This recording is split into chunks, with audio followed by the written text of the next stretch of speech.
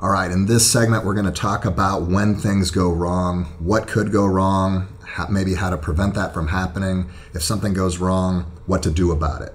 So the first thing that I want to ask you is about officers. Sometimes we've had officers that just stop coming to meetings. So I guess how could you prevent that from happening, or if it does keep happening, then what do you do about it?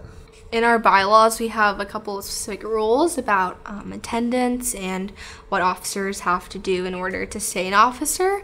So we have a probationary period, and if the officer in that probationary period comes to 2 consecutive meetings, then he or she would be cleared from probation and would be back to the normal status we have as an officer. But if that didn't happen and that wasn't the case, then we would have a meeting to talk about that specific officer and whether he or she has been completing his or her roles in all the duties that come with being an officer. This is a very hard thing to deal with, right? Because you don't want to have to necessarily replace an officer. It's a little bit awkward. So just being able to talk about with the other officers first, seeing what approach could be happening for that, and then if things got really serious, then bringing it to an actual meeting and saying, hey, we need to deal with this officer. This officer hasn't been doing his or her job, and now we need to see if we need to vote to remove this officer or if we should, give the officer a second chance, something like that.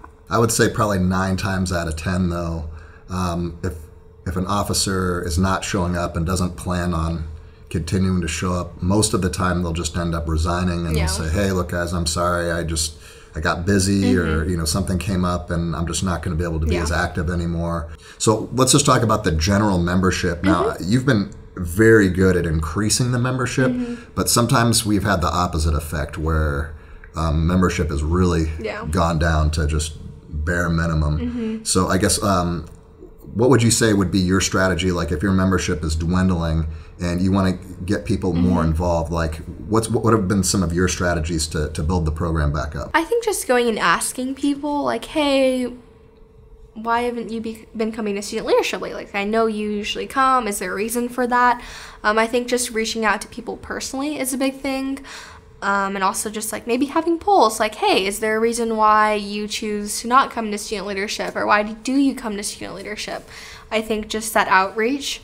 Or, sometimes it might just be a little bit of a rough patch, before, AP tests, maybe we had less people, or maybe, before the day before the SAT, there was not many people either, So sometimes it just kind of depends, but really it goes back to seeing what the members want and seeing how you can better serve everyone in that group. When you're in a position of leadership, especially in the presidential role, you have to delegate. You can't possibly do everything yourself. So what do you do to make sure that nobody's going to drop the ball, so to speak? How do you make sure that they're getting the work done that they're supposed to be getting done? One of the things I chose to do is I had people kind of work in pairs. So I would have maybe the vice president work with the social media chair. I would have the treasurer work with the social activities chair, something like that, just so they could keep each other accountable.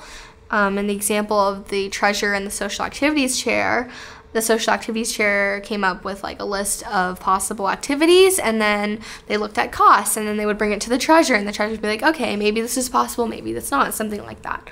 So I think having pairs working within the officer team was also pretty useful. Luckily for us, even though we had 7 officers, really just making sure that your officers know that they have support and they can get help for whatever they need. I think that's the biggest thing. Have you ever had a situation where you've assigned a task to too many people and then nobody did it because they were well, I thought they were doing it? I think that wasn't really a problem for our organization. We had more problems at times with people forgetting to do a certain task and just having to be reminded several times to do it. I think that was probably the bigger issue. So how did you know that they were forgetting? Yeah, so you know how in Google Docs it tells you when things are last edited by? That's one of the things. If I went back and I checked on a document, it hasn't been updated.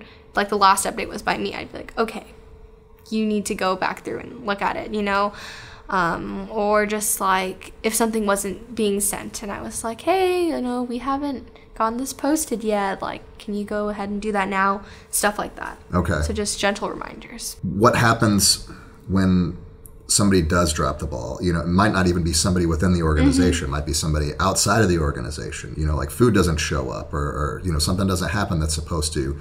I think the biggest thing is just knowing that there are other people there to support you and not freaking out too much, you know? Like, in events of, like, emergencies, the biggest thing is to not cause chaos. You know, like, if someone is having a medical emergency, you're taught, like, you need to delegate specific roles to people so they can go out and help what's happening. Like, for example, at our banquet, the catering people were late. Did you know that? Well, yeah, you might not have been able to tell, you know, some of the officers, we were like running around trying to figure out what we could do, like calling them, seeing where they were, stuff like that, you know, but we didn't all create mass panic with everyone there, you know. Let's talk about interpersonal relationships in the group. People that choose to be officers, they tend to be very passionate about things, and sometimes they have different perspectives, and sometimes there can be some drama. Yeah. So what are some ways to keep that drama to a minimum? Really, it just comes back to, like, respect and stuff. We didn't have, like, a super big problem with this, but, you know, there were times where I was like, hey, like, cut it out. Like, that's not what we need right now. And, you know, there'd be a lot of pettiness, I would say, at times, passive aggressiveness. But that's, like, a natural thing. Like, that's going to happen, right? But the biggest thing is just focusing on, like, what's important and then settling your differences as well. Like I said in our group chat, you know, we had a lot going on probably every night. And sometimes, you know, there'd be a lot of disagreements. It really just came back to, like, you know, your maturity and where you are and being willing to apologize if necessary, right? Because, you know, you might think you're right, but you're really not. Or you had some kind of misconception about someone else. So just getting past that, I think, is the biggest thing. What do you think, you know, when people are being petty and passive aggressive, where do you think that comes from? I think it just kind of goes back to, like, we're all teenagers. We haven't really, like, spent that much time, like, doing stuff like this. Like, you know, in middle school, this, like, wasn't really a thing to be, like, an officer, like, super involved in things. Like, you spend, what, like 14 years of your life where everyone tells you exactly what you need to do. And now you have a chance to be able to come up with some ideas for yourself. So it's just a lot of learning processes, I would say. How do you settle interpersonal disagreements? Like, this person really wants this person really wants that. I found that our organization did really good with Google Forms and polls. So oftentimes if we had a disagreement, it always just came back down to a vote. You know, what the majority wants, that's what we're going to go with, you know. So that was for things like lock-in ideas, lock-in names, concert names, so everything like that. That's how it mostly got solved. If two people were really passionate about something, we would always try to come back down to a compromise, because you don't want someone to be, like, really upset with what's happening. That's never the goal. So you want to just try to work it out. How do you encourage students to become officers in the future?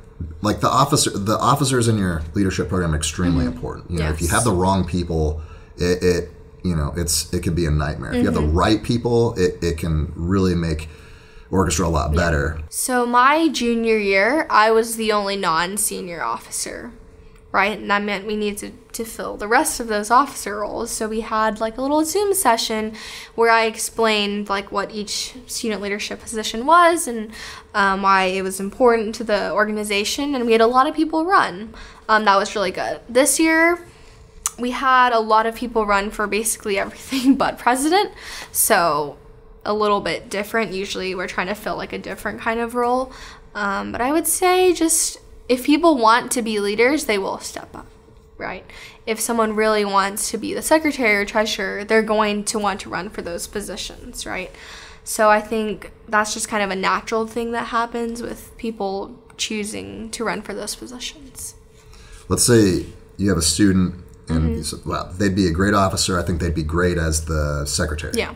And they run for secretary and they get beat in the election. Is there anything you can do about that? I mean, of course, you don't want to change the election results or anything. No.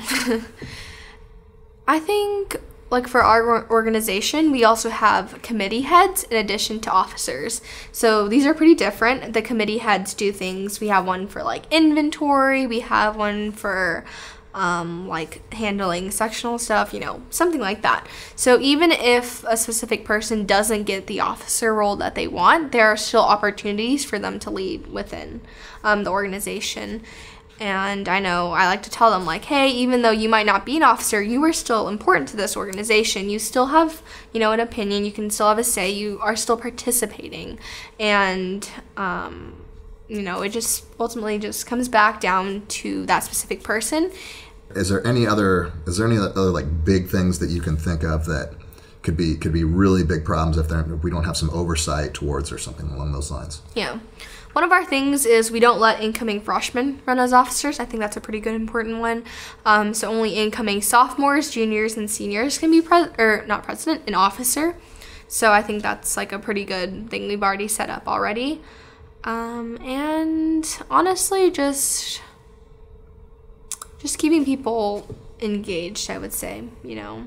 Like, remember, this is a group thing. Student leadership serves Orchestra as a whole. Like, it's not just for like personal gain or anything like that. So I think having people remember the intentions behind everything they're doing is like the biggest thing. I think that having a student leadership organization is very important. I would hope that every orchestra, especially at the high school level, would have something like this. It's really good for the students because most students are not going into music as their future career. They're going into something else, and giving them leadership opportunities is something big that they can take away from the program and lead to their future success. So if you don't have a student leadership program or orchestra club at your school, I would highly encourage you to start one. All right, we'll see you next time.